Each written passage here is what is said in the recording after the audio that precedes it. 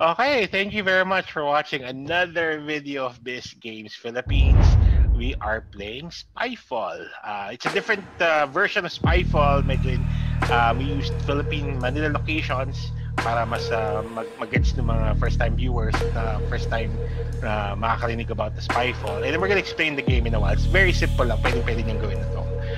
Pero let me introduce muna ang mga players for this game. We have Kichigay, Commander Major, RBG, Go Uncle, Ujin, and JD.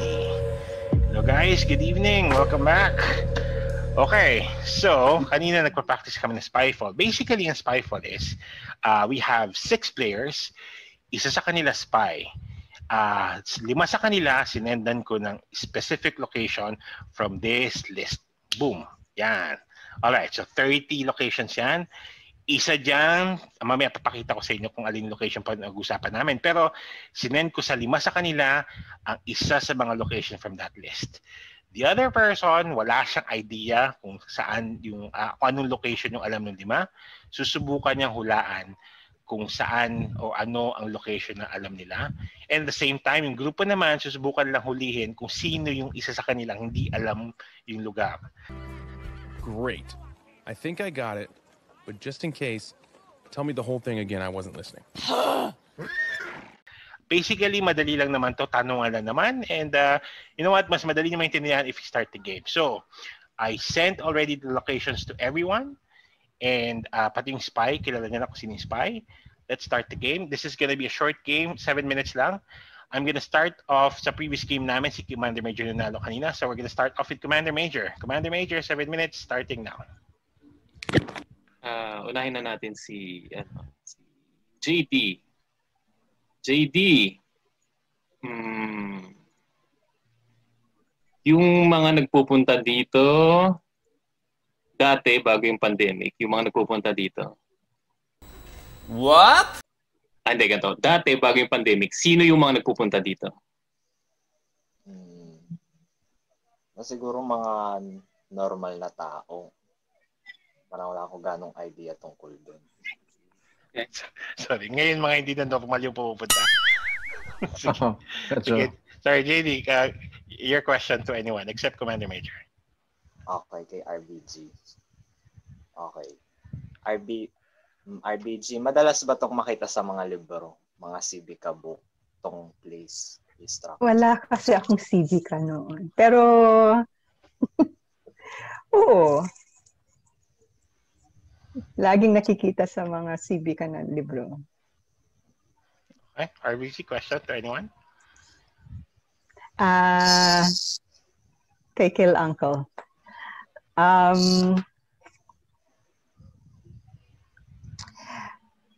Yung lugar ba na ito is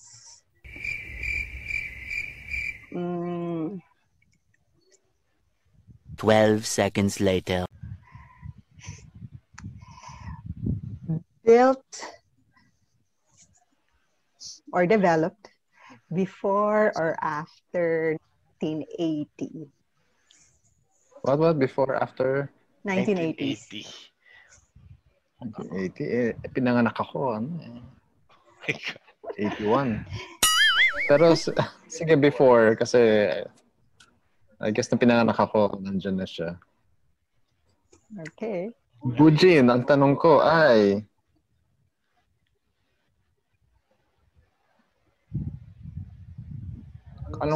kung kailan mas maraming tao dito? Weekday or weekend?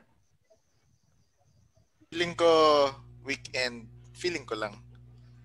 I'm not really sure. Kichigay. Saan to mas malapit? Sa Makati? Okay.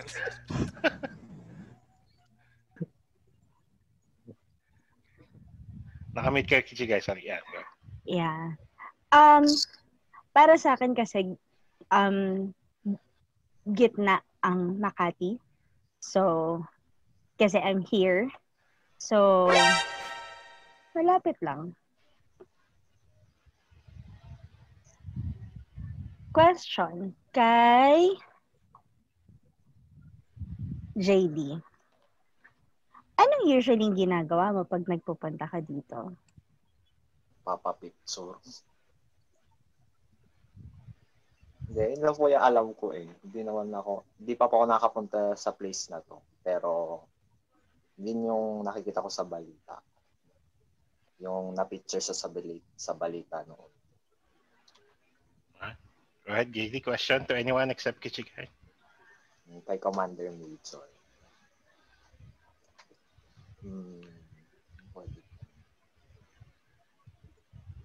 Meron po bang na-feature na tao dito?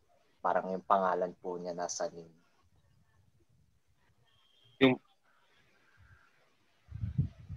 Maraming featured na tao. Pero yung pangalan, hindi ko alam. Pero maraming featured na tao. Hindi lang isa. Marami. Go ahead, question.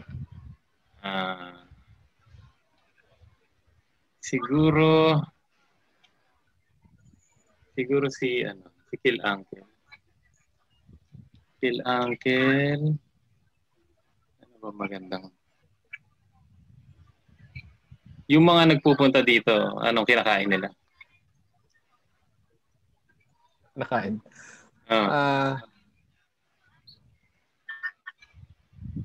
Kung anong binibenta ng mga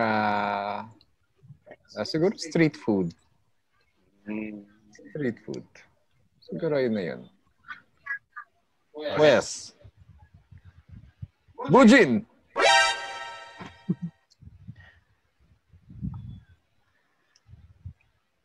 Ang tanong ko ay,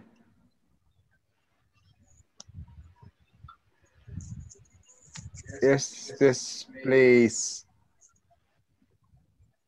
Taga lang. 7 minutes na. Go ahead. Sinong pupunta dito mas madalas? Students or professionals? Feeling ko lang, students. RBG, naniniwala ka ba kay Kill Uncle na ang kalimitan na kinakain dito is street foods?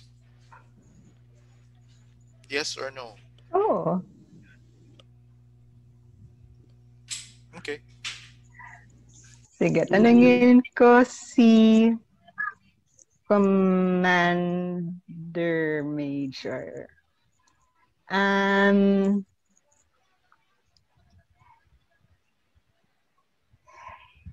Yung lugar ba na ito nag-generate ng profit?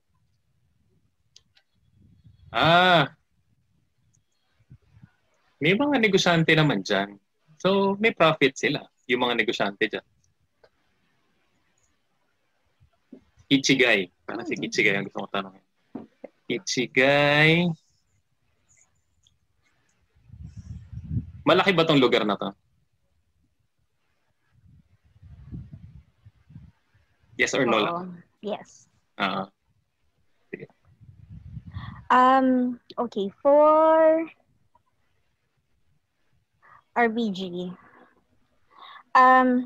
So, pag nagpupunta ako dito, usually Grab ako. Pwede ka bang mag-MRT papunta dito? Last question. Technically, oo. Pero maglalakad ka ng malayo. Okay, that's it. No more questions. All right. So, may numbers na tayo. Sabay-sabay tayo mag-vote kung sino sa tingin nyo yung spy. Since di naman nagula si spy, tingnan natin kung mahuhuli nyo kung sino yung spy. So, I'm gonna count it down from 5. Sabay-sabay kayo mag-vote. Counting down from 5, 4, 3, 2,